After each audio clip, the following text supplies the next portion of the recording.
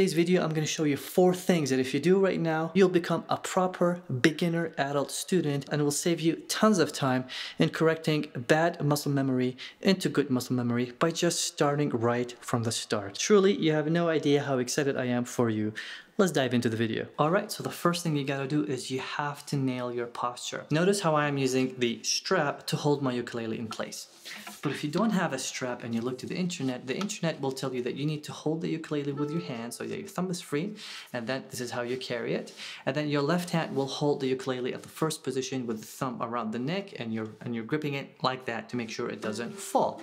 Seems intuitive, doesn't it? Well, the problem with that is that now you have limited your right hand fingers to not be able to play. And if you're using only your pinky, you are creating such an unnatural tension here in your tendons that your fingers, even if you're able to play, they have the wrong angle on the strings, which is the opposite of free stroke, the proper right hand technique of playing with our fingers. But you'll have problems with your tendons, you'll get pain, and your shoulders will be stiff, and you will not be able to play all the things you want to play. In fact, you'll be limited to strumming with your thumb and maybe using your index on some notes. And that will significantly reduce your ability to play proper fingerstyle pieces. Now, when it comes to the fretting hand, which in my case is the left hand, but if you're left-handed, that's going to be your right hand, you want to make sure you're not holding the ukulele like that, because if you do, you'll be trapped in the first position forever. And guess what? As you progress through the grades, you will find that you need to go up the positions to play more dynamic, more fun pieces across the entire fretboard. But also, even if you're stuck here, some chords have certain shapes that require your fingers to be able to stretch and bend in ways that you cannot do if your fingers are curled and holding the ukulele for dear life.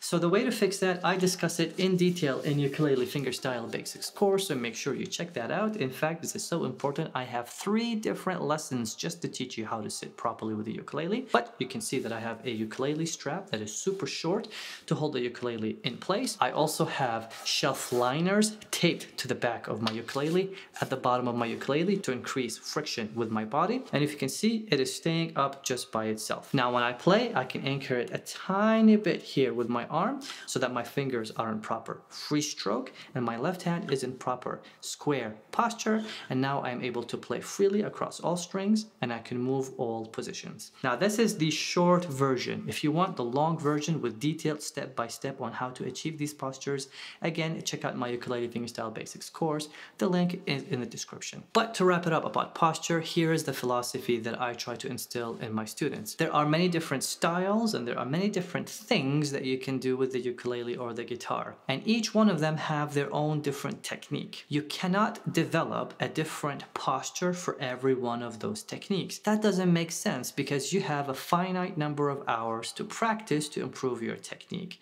And you cannot dedicate the same number of hours for every one of those postures and techniques.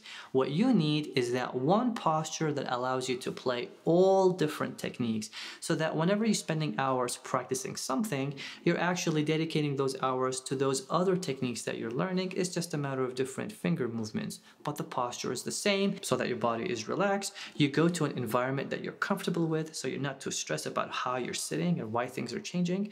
And most importantly, avoiding injury and being able to play in a relaxed posture. So yeah, whether it's from me or somebody else, one posture to do it all. Speaking about posture, here is something that a lot of adult students just hate to do and completely avoid it, but you need to develop it right at the beginning, starting from day 1. That's right, I am talking about your baby finger, your pinky, your 4th finger when it comes to the left hand. Using your 4th finger on the fretboard, it is so important because there are so many songs that use it, whether you're strumming or playing in fingerstyle as I do here on this channel. Playing with your 4th finger will free up your 3rd, 2nd, and 1st finger, which will mean you can play those lower layers at the same time as your melody layer. But also, it just makes sure that your hand stays in square posture. It is relaxed, you're not bending your string, and you're not doing anything funky.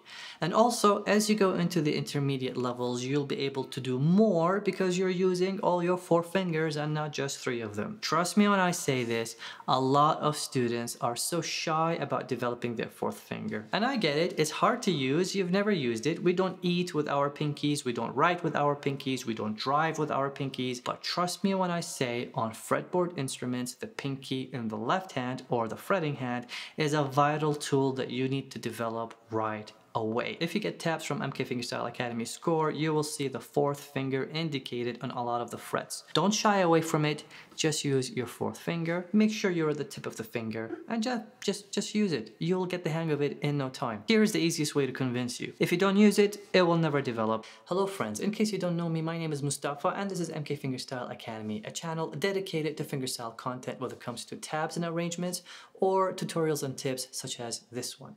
If you found this video useful and you're thinking, I want to take this to the next level, I really want to dig my fingers deep in fingerstyle, well, look no further. I have the solution for you right here at MK Fingerstyle Academy, and it is my course, Ukulele Fingerstyle Basics. This course has so much content in it, it is impossible for me to summarize in this video, so please check out the link in the video description. But in short, it will take you from the absolute beginner levels of pro grade, which is grade 0, and it will walk you through 40 songs all the way to the end of grade 3, which graduates you into the intermediate levels. How cool is that, to have a structured curriculum that walks you from your literally first baby steps all the way to the end of the beginner level? It happens across 40 songs that teaches you techniques and walks you through step by step through context in those songs to learn those techniques. So if you're interested, check it out. But for now, let's go back to the video. And moving to the third thing that I see people do all the time, that is assigning PIMA to your strings. In case you don't know what I mean, the internet teaches you that your hands is divided into 4 fingers, and that is your thumb, index, middle ring, PIMA. And then the internet would then go on to teach you that you need to assign those fingers to the 4 strings on the ukulele, PIMA. And that is great and very convenient, and intuitively it seems correct. But there's a common theme when it comes to beginner students. Your intuition is your worst enemy. This might feel natural and you feel like you're going to be able to play fingerstyle, but fingerstyle doesn't match this technique. There are only a few songs that you can play properly with PIMA assigned to strings 4, 3, 2, and 1. And for the nerds out there, if you want to know what songs these are songs where whenever you play the next note, it's on a different string.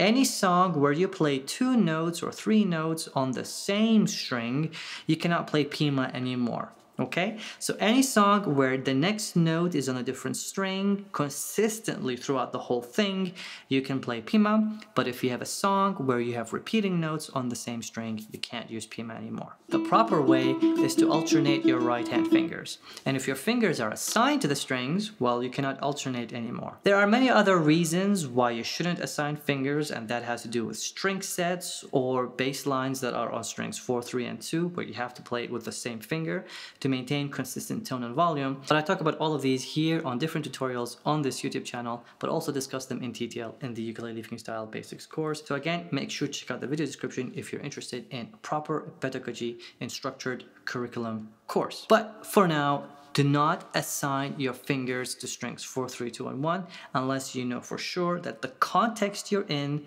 allows you to do that. I'm just going to take a quick break from this video and ask for your help. If you've enjoyed this video and are learning from it, then please help me make it more visible to other students by liking the video and subscribing to the channel. These will help me improve the video when it comes to the algorithm and how it is ranked, and makes it more visible to other students. Better yet, make sure you comment, tell me what you're liking. Tell me if you're discovering stuff for the first time. So yeah, like, subscribe, and comment down below. Now, let's go back to the video. And the last item on the list is that you need to know what your positions are. And positions simply refer to where your left hand is on the ukulele. There are certain rules and guidelines on how to decide on the positions and how to expand them. But the simplest way I can explain them is that if you pick your first finger and you put it on a fret, then you are in the position of the number of that fret. This is fret 3, so I am in the 3rd position. And now I have my first finger on fret 3, second on fret 4, 3rd finger on fret 5, 4th finger on fret 6. This is my 3rd position, 2nd position, 1st position, 7th position, and so on. Now, why is this important? It's important because there are certain scenarios where you have, for example, and adult students, when they see this in tab format, they will play the following. They would use the same finger to move up and down, and that will result in some sliding noises that are not good, and in most cases their legato will be off. If you notice how I played it in, that's one position, different position, back to the original position. So do yourself a favor, and whenever you're learning a piece of music, if you see that you're moving positions a lot, decide or determine what position you're in before you go. The general rule is your first finger to the fourth finger have to cover the span of 4 frets, and that's usually how you're able to spot your position. And if you're having difficulties picking those positions, just book a private lesson and your teacher will help you. But yeah, the biggest mistake here is that you would use the same finger to go up and down across multiple positions rather than just moving your entire hand with the 4 fingers per 4 frets position rule. Now, what I want you to do is I want you to learn a song at the prep grade, that is to say grade 0. And for that, I have prepared this video here, which is a very easy song and a tutorial that walks you step by step through that song. So pick up your ukulele, apply all the 4 tips we've learned today in this tutorial right here. Come on, click, don't leave me hanging.